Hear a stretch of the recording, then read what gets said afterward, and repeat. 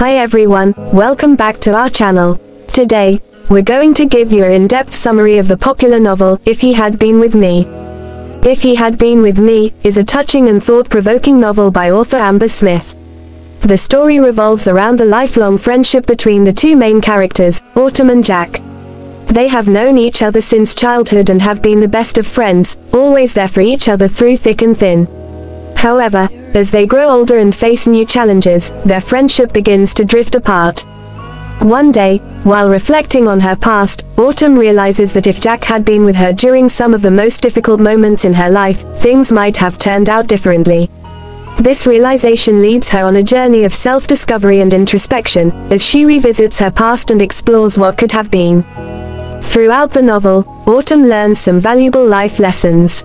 One of the biggest lessons is the importance of self-forgiveness and acceptance. She realizes that she has been holding on to past mistakes and regrets, and that this is preventing her from moving forward and living her life to the fullest.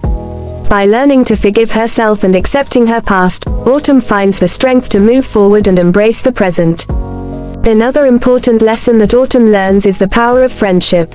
Despite the differences, Jack has always been there for Autumn, providing her with support, encouragement, and comfort.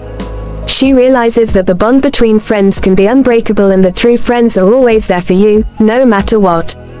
If He Had Been With Me is a deeply moving and inspiring novel that teaches us important life lessons about friendship, self-forgiveness, and acceptance.